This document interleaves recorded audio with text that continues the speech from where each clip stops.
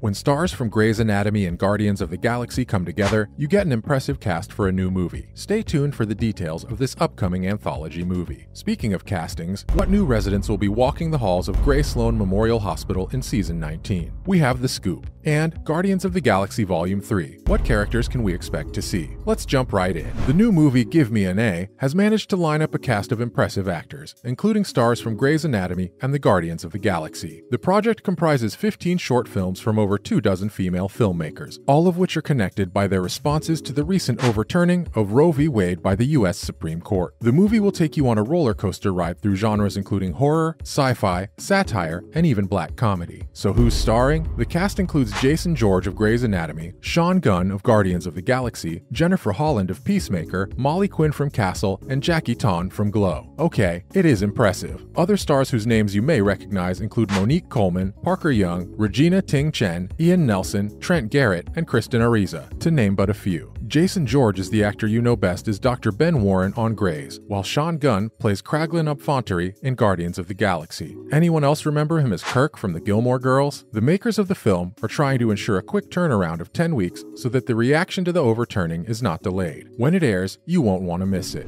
Jason George is one of the returning characters in Season 19 of Grey's Anatomy. Who else will be back? This fall, ABC's Grey's Anatomy will extend its reign as the longest-running American medical drama on television. After 400 episodes, the show remains a top draw and a hit among fans who have been there since the beginning or jumped in via a Netflix binge watch. Through its nearly 2-decade run, the cast of Grey's Anatomy has undergone many changes. Patrick Dempsey, Katherine Heigl, and Sandra Oh are just some of the stars who launched the series alongside Ellen Pompeo. Pompeo has remained the leading star of Grey's since its premiere episode. But is she leaving? Keep watching as we share what we know about the news of a reduced role. Along with Pompeo, Grey's Anatomy Season 19 will feature 2 additional cast members who have been with the series since its premiere, Chandra Wilson and James Pickens Jr. Many of the series' other actors have been with it for multiple seasons. Ahead of the Season 19 premiere this fall, ABC has announced a handful of fresh faces that Grey Sloan Memorial Hospital fans will be seeing around the halls, and a former attendee is returning. They might be new to Grey's Anatomy, but chances are you've seen their faces before. Alexis Floyd appears as Simone Griffin, Nico Turo as Lucas Adams, Midori Francis stars as Mika Yasuda, Adelaide Kane as Jules Millen, and Harry Shum Jr. as Daniel Kwan. Alexis Floyd had recurring roles in The Bold Type and starred in the Netflix series Inventing Anna. Nico Turo starred with Jake Borelli in Freeform's romantic comedy The Thing About Harry. Midori Francis has appeared in titles such as Dash and Lily and Afterlife of the Party. Adelaide Kane was the lead in the CW's historical drama Rain and appeared in Teen Wolf. Harry Shum Jr. is known for his roles in Glee and Shadowhunters. In Season 18, Walsh returned to Grey's Anatomy as Dr. Addison Montgomery, who first appeared in the early days of Grey's and 6 seasons of the show's spin-off, Private Practice. Variety reported that Walsh would recur in Season 19 and make her first appearance in the 3rd episode of the season, and fans are thrilled. In an announcement that surprised everyone, Pompeo revealed that she will appear in only 8 episodes in Season 19. And the reason why? She's using the time to star in and executive produce an 8-episode series called Orphan for Hulu. Pompeo told Deadline that Grey's Anatomy will still be just fine without her, as she confirms she'll continue to do the series narration as Meredith. She hopes her fans will come with her to see the Hulu series in which she plays the mom in a drama inspired by the true story of Ukrainian-born Natalia Grace and her U.S. adoptive parents who claimed that she was an adult sociopath pretending to be a child. She's going to put the same heart and passion into that. Fans are sure to follow in support of their favorite star. Pompeo, who remains an executive producer for Grey's Anatomy, also revealed when she will be back on the show as Meredith after taking a break to film the Hulu series. "I'll be back at Grey's for the finale, and we'll see if we can keep it going," she said. "As long as that show's on the air, I'll never truly be gone." In one of the biggest new cast infusions on the show, Pompeo also said that the upcoming season will set up the next generation of Greys. "We're really trying to set up the next generation," she said, "and I'm really excited for them. They're really great actors. It helps keep it new and fresh, so we're really grateful to them." Ellen Pompeo gave Grey's Anatomy viewers another reason to cheer after reuniting with Patrick Dempsey on the red carpet. After Patrick Dempsey and Ellen Pompeo reunited on the red carpet, Grey's Anatomy fans found themselves struggling to keep their cool. Dempsey and Pompeo were at Disney's D23 2023 Expo event in Anaheim, where the two Grey's Anatomy stars were among the host of stars to be honored with the title Disney Legend. As Yahoo Entertainment correspondent Kevin Palawi was interviewing the pair, Dempsey snatched the microphone from Palawi's grasp and tried his hand at being a journalist. Pompeo and Dempsey's characters Meredith Grey and Derek Shepard were married in the hit medical drama. The on-screen chemistry between the pair certainly translated into reality as they divulged over a range of topics, from Pompeo's new limited series to Martha Stewart to Las Vegas and, of course, Grey's Anatomy. Palawi took to Twitter to offer a full-fledged description of the scene, posting 2 photos of Dempsey with the microphone and Pompeo embracing her former co-star, while the Yahoo employee edged out of shot for the camera. He tweeted, "Patrick Dempsey just took my mic, interviewed Ellen Pompeo for 5 minutes, and declared himself the new host of Yahoo." People were quick to comment on the post, with many begging for the video footage of the interview. One fan wrote, "OMG, they are reunited." Another user tweeted, "We need the whole video now." He didn't disappoint. The video of the encounter was posted, and its TV show fans were overwhelmed by the heartwarming encounter. Switching gears from medical to the MCU, this summer we saw the Marvel Studios' Guardians of the Galaxy Volume 3 logo revealed. But when can we expect it to appear in theaters? Marvel Studios' Guardians of the Galaxy Volume 3 is slated to release on May 5th, 2023. Taking the stage at the San Diego Comic-Con Marvel Studios panel to thunderous applause and cheers, Kevin Feige announced what's coming next out of the Marvel Cinematic Universe in theaters and streaming on Disney+.